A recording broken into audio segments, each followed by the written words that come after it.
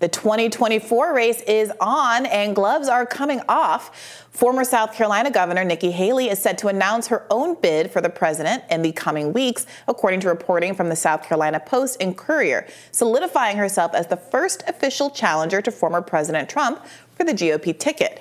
Here's what Haley's former boss had to say about rumors she might run this weekend. Nikki Haley called me the other day to talk to me. I talked to her for a little while, but I said, look, go by your heart if you want to run. She's publicly stated I would never run against my president. He was a great president. Now listen to what the former president had to say about a different potential 2024 challenger, Florida Governor Ron DeSantis. I mean, I had governors that decided not to close their state. Florida was actually closed for a very long period of time. Remember, he closed the beaches and everything else.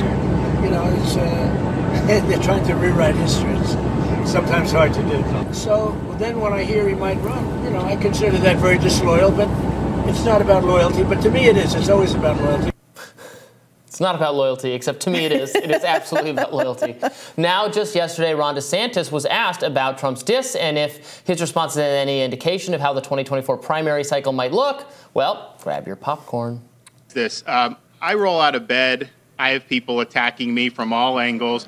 It's been happening for many, many years. And if you look at the good thing about it, though, is like if you take a crisis situation like COVID, the good thing about it is when you're an elected executive, you have to make all kinds of decisions. You got to steer that ship. And the good thing is that the people are able to render a judgment on that, whether they reelect you or not. And I'm happy to say, in my case, not only did we win re-election, we won with the highest percentage of the vote that any Republican governor candidate has in the history of the state of Florida. What do you think about that response? Is he demonstrating how he's going to parry the insults from Donald Trump in the main race here? And did he do an effective job? I think so. I mean, it remains to be seen what happens when the two of them really go head-to-head. But first I want to address Nikki Haley. Trump actually very smartly there, when asked about her, that was a smart response.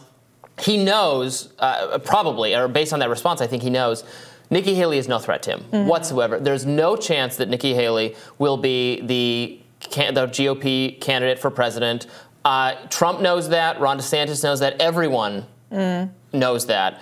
I don't know if Nikki Haley knows that or not. Maybe she doesn't. Probably she does. And in fact, running for president is just a good way to garner more PR for oneself. She could, she running for president or president of a think tank eventually. Right? I mean, do you think she might have said that to Trump and that's why he's so soft on her, saying, hey, don't be offended. I'm obviously not making a real run of it. And he knows that he has at least some competent people around him, I imagine. I mean, you'd have to be a true moron to actually worry about Nikki Haley. Look, she's not well liked among the GOP base. I see that when I talk to people.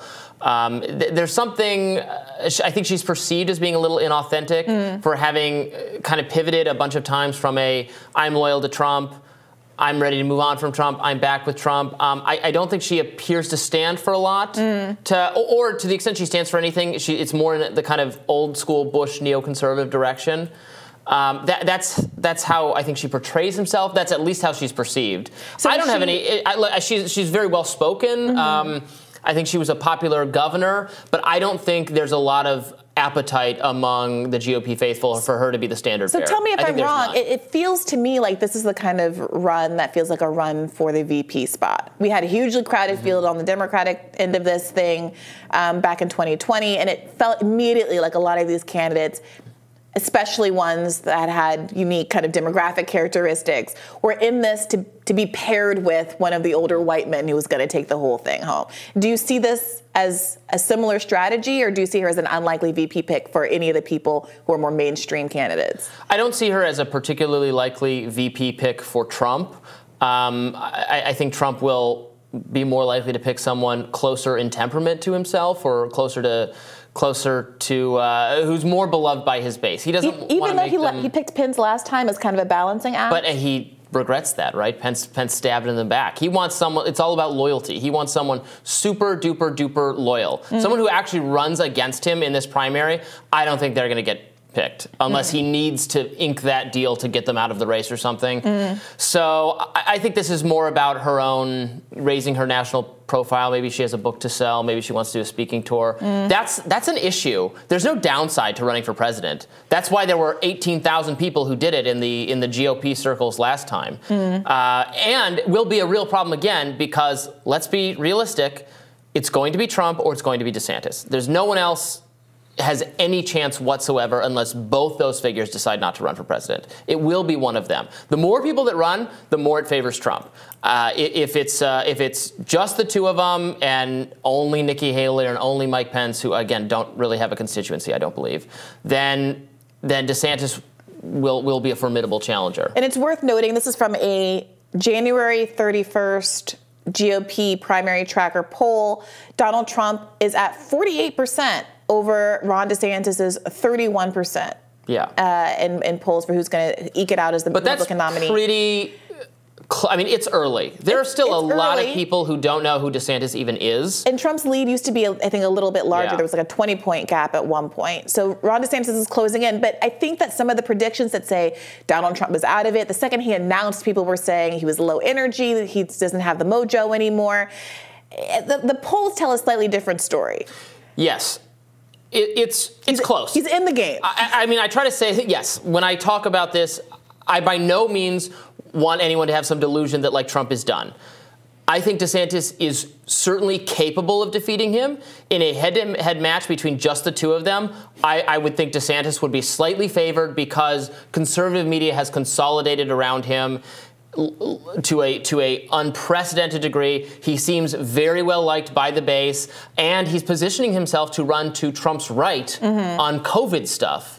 Which was what was in that clip. You know, Trump's trying to remind people that, well, Florida was closed down for a little while, but DeSantis is going to hit Trump on Operation Warp Speed and vaccines and being more seemingly pro-vaccine, which is going to peel off in the kind of hard right MAGA base primary type stuff, is going to sap a little bit of enthusiasm for Trump over DeSantis. So I'm saying there's a strategy in place.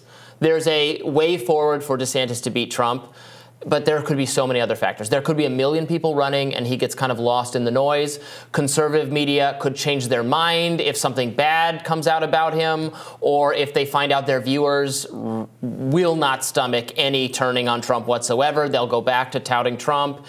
So it's still up for grabs. Yeah. Don't mistake me. I'm not. It is going to be an interesting fight to the death. Yeah, and it's also worth noting that in that same poll, next is Mike Pence down at 8%. Yeah, he is. Nikki Haley at 3%. So she's up there in terms of the ranking. She has more chance than Mike Pence, but it's not. And then Liz Cheney's also at 3. Ted Cruz is at 2, and on and on and on. So what do you make? So the big kind of unknown, and you mentioned this a little while ago, is what happens when Donald Trump and Ron DeSantis are actually head to head. We obviously are very familiar with Donald Trump and his rhetorical style. Even before he ran for president, he was the subject of rap songs and reality TV shows, and like he was a part of the American fabric. He's in Home Alone, Escape in New York, Lost in New York. Okay. Ron DeSantis comparatively is this unknown quality. And Trump, many people have underestimated Trump. He obviously blew through the 2016 primary competition because no one had quite figured out how to parry his insults without getting sucked down into a mudslinging battle that no one can beat Trump in. I was rather impressed by DeSantis' ability to not engage, seem like the mature adult in the room, seem substantive, defer to the interests of the people who reelected him. Is that going to work, or are people going to like miss the blood sport? He never calls out Trump by name because you can't. Because the MAGA base will not tolerate criticisms of Trump directly. Except unless you can find something they didn't quite love about Trump, including his advocacy of the vaccines, maybe a few other things. So right now he's adopting the correct strategy of just like, say I'm above this, or this is vexing that some people, I'm not going to say who they are, but they would come after me. I mean, honestly, he's learned a little bit of that style from Trump, from being confrontational or fighting back without appearing to fight back. Trump will say contradictory things. Like he just said in that clip, he'll say, for some people, it's not all about loyalty, but it is for me, and it's all about loyalty. Like he hits you with loyalty doesn't matter. Yes, it does. He says what he knows he's supposed to say to seem like a halfway decent, normal person, and then it's like, but this is who I am. But they're gonna have to fight it out. They will fight it out. It is going to happen, and then we'll see how people in Republican primaries, Republican voters feel about these two men when put up against each other. Yes, Trump has been counted out before, and every other time that was a miscalculation. So I am not making that mistake right now. To be clear, could still be him, but we'll have to see. Yeah. More Rising right after this.